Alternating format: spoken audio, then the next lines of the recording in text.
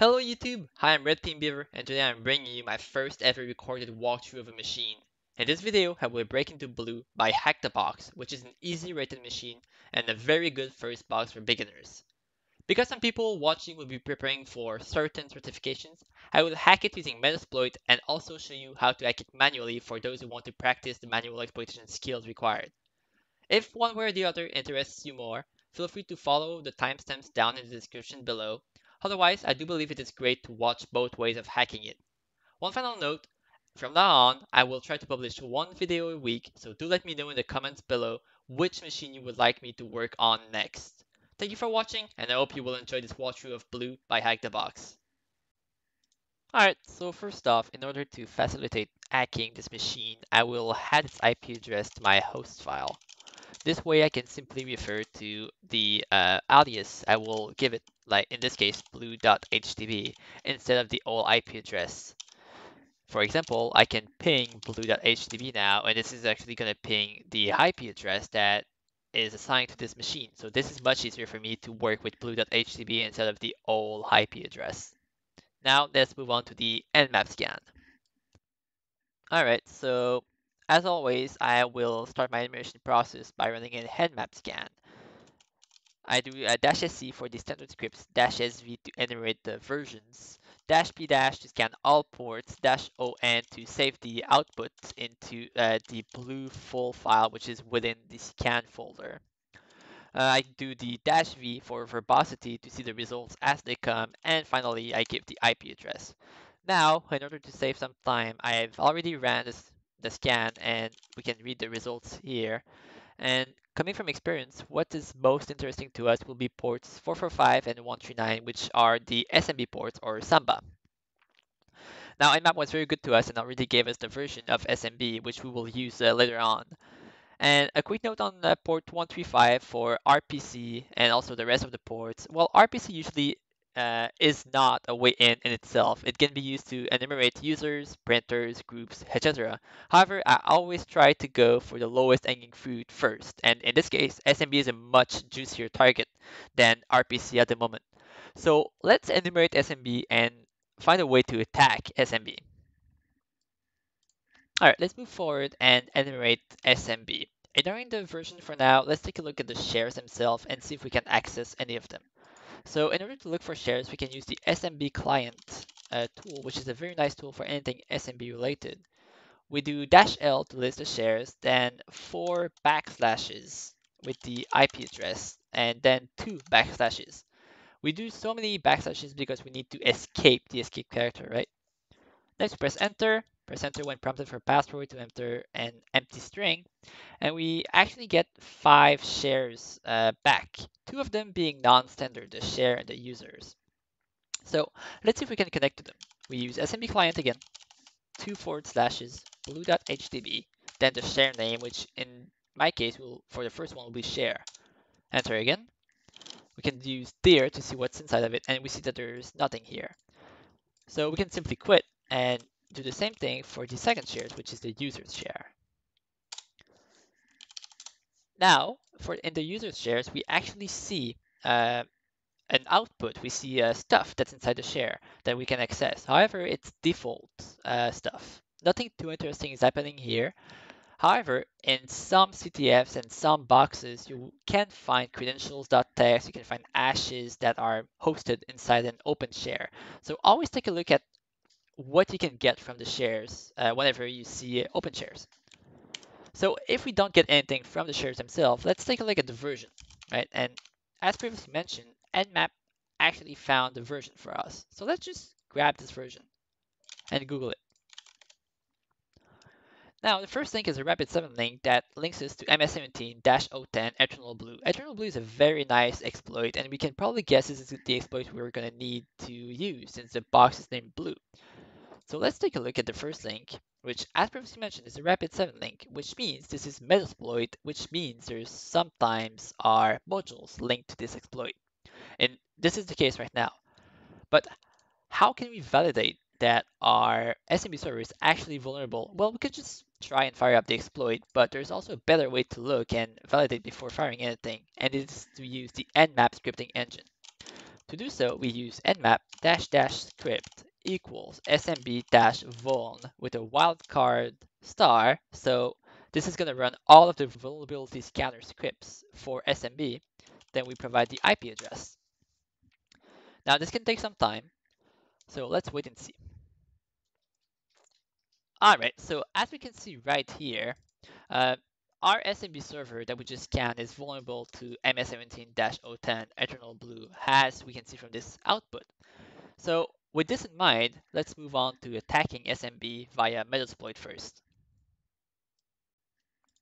Exploitation via Metasploit is actually the easiest way to compromise this machine. We can fire up the console by typing msf console. Once the console has been powered and that we can see the nice ASCII heart, we can actually search for MS17-010, or we can search for Eternal Blue as well.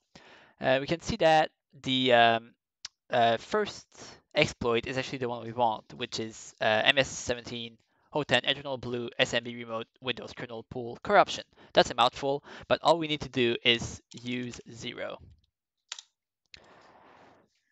Now we've selected the module we want to use, and the default payload is fine for me, but if you want, you can use the command show payloads to show all of the options you have.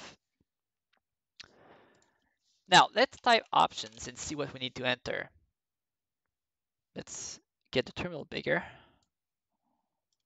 and zoom a bit. All right. So we see that we don't have a hard host yet, of course, because that's the IP address of our target, but this is required. Port is also required, but it's already by default 445. SMB pass user are not required, so let's leave them empty. And the verify fields are both set to true, so let's leave it like that. So we need to provide our host, and we also need to change the L host and L port for something we want. L host will be our listening host, and L port will be our listening port. So first off, let's set our hosts to blue.htb. Next, we can set lhost to our HackTheBox IP address. How do you do that? Well, we can type ifconfig, and we actually see that ton0 interface, this is my IP address. However, an easier way to set it up properly would be to set lhost to ton0. And this will basically translate the interface to the IP address it needs. Next, we don't have to do that, but I like to change my listening port to something more stealth like 443, which is used for HTTPS. A final look at our options will actually show that everything is set up properly, and all we need to do now is either type run or exploit in order to start the hack. So I will do run. Now we can see Metasploit working for us. We can just sit back and wait and hopefully get a shell back.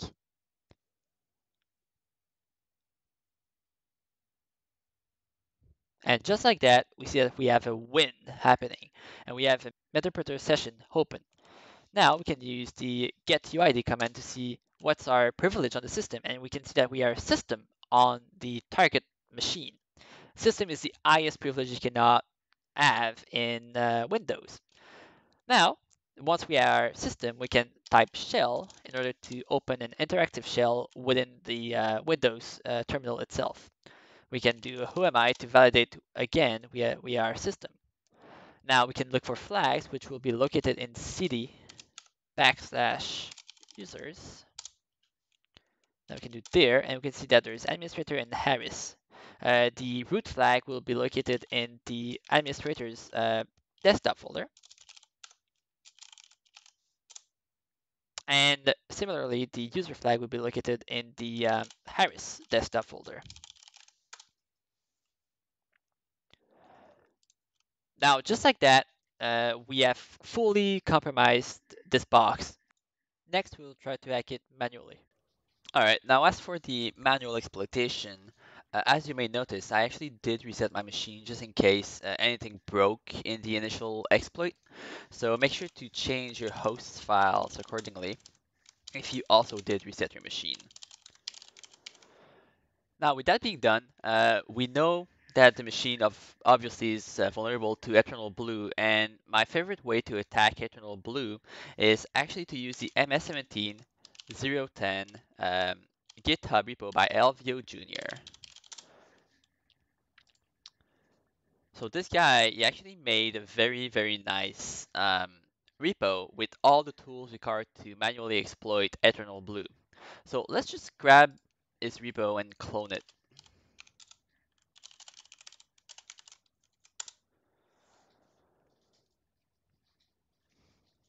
All right, let's cd to it and let's list it. All right, so what we will use actually is send and execute.py.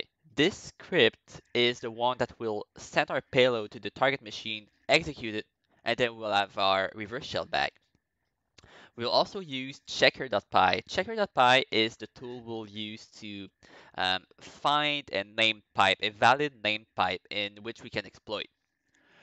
So let's first run send and execute to see what it requires us to do. So Python 2 send and execute. As you can see, we need the IP address. Obviously, we need a payload. That's our executable file.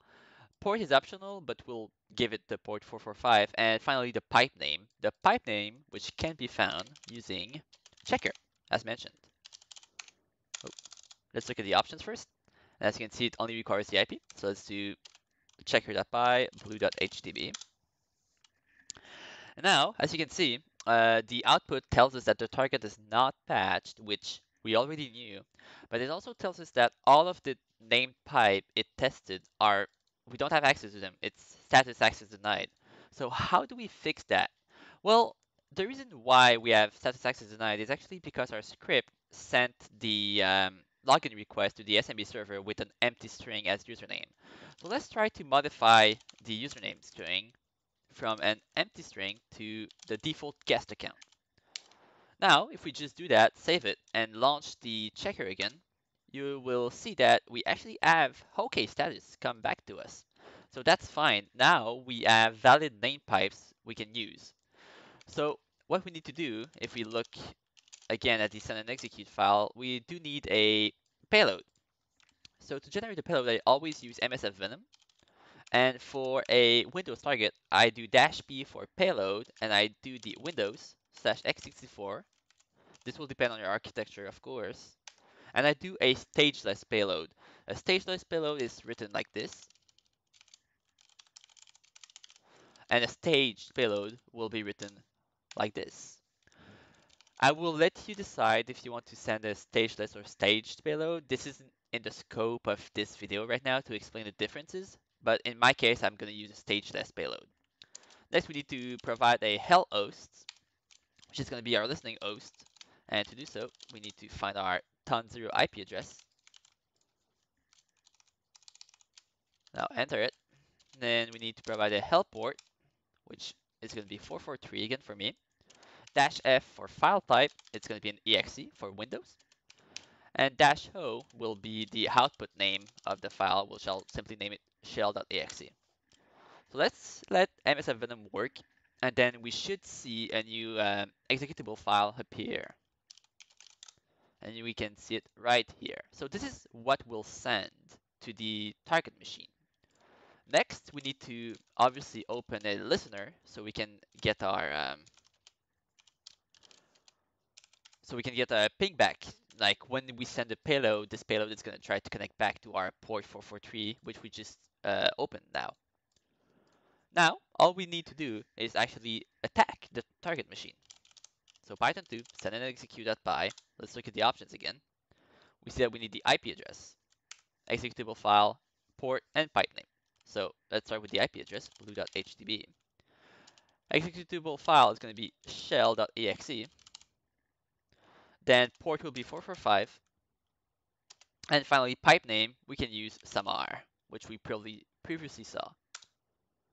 Now, you see that we have an access denied. Why is that? Well, it's the same reason as before, right? We are currently trying to connect using an empty username string. So let's switch our username to guest again.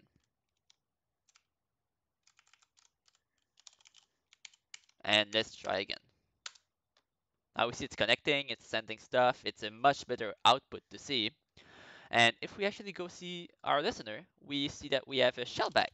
And if we do who am I, we see that this time once more, we are system. Congratulations, you just rooted blue manually.